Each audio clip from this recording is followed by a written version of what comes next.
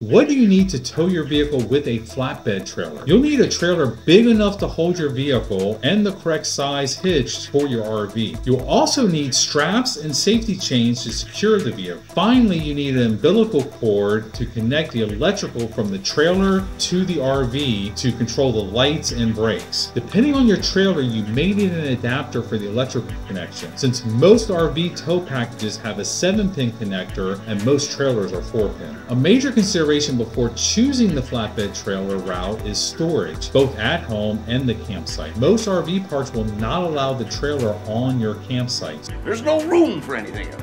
So you'll need to check to see if they have a storage area for trailers